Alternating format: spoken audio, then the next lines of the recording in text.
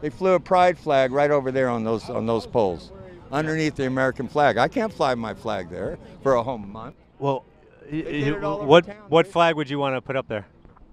A Christian flag or white men count too. Yes, old white man, please explain to us how and why the system that you have benefited from your entire life and continue to benefit from is now somehow against you. Do you feel that white men are being marginalized in the country? Absolutely, absolutely. Really? Yeah. And what's an evidence of that? What's evidence of that? Oh, come on, man. Of course, he goes silent when actually asked to engage with and question his own beliefs, which go exactly how you would expect it to go. Just like one example of it.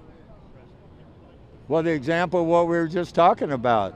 What The BLM, Black Lives Matter, women's lives matter. But what about older white men's? Our lives matter too. There you go. There's one example. What this brain cell deficient individual is saying is really a white supremacist talking point, even though on the surface it may not seem like that. To me, this is a clear example of increased social equality, looking like oppression for the dominant class, in this case, white men. That's why homie's all up in his feelings about it. And it's no surprise that these beliefs are commonplace when the former most watched newscaster built his entire show around it. Remember the Great Replacement theory? Was it a conspiracy theory? It sounds more like a statistical fact, actually. Was there a vote on this? Did we get to vote on this? Do people want this?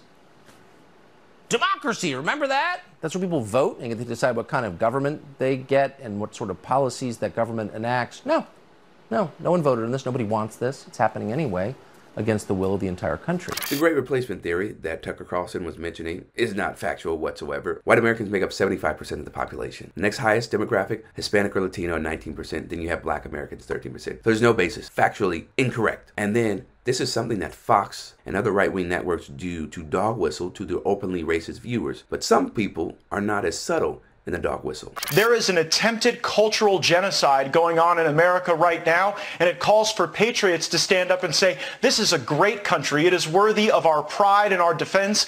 The left wants us to be ashamed of America so that they can replace America. I love this country, and I think that we ought to do a lot more to push back against the hate that we're seeing. What is Matt Gaetz talking about? He's spewing out a whole bunch of word vomit. Cultural genocide? What culture are we talking about? Huh? We talking about the culture of oppression by the dominant group and here the white people? Yeah, we're trying to stomp that out and exterminate that culture. Patriots, true patriots, are individuals who love the country but criticize it because they want it to be better and they want to hold the country accountable. And replace America, what does America stand for, huh? What are we replacing? I thought America was the land of the free, the land of the immigrants. We embrace each other's differences. But all these points are just blatant white supremacist dog whistles that resonate with voters. People are always accusing Trump supporters of being violent or racist, but we're here at this Trump rally and I just don't see it.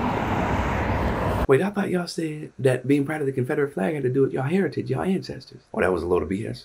Yeah, we knew that. Yeah, from the jump. But it just shows you how much of a chokehold white supremacy has in our society, within the political system and within our culture. And I'm honestly not sure if we're going to be able to eradicate white supremacy from the country with the current system we live in, which is a representative democracy and a capitalistic society. You combine those two systems together, yeah, you can make strides and progress, but to completely eliminate white supremacy, probably going to have to move to another system. But it doesn't mean we will not stop trying. I don't know about y'all, but I'm going to fight until the day I die. That's just how it is. For Rebel HQ, I'm Chris Williamson. We'll see you next time.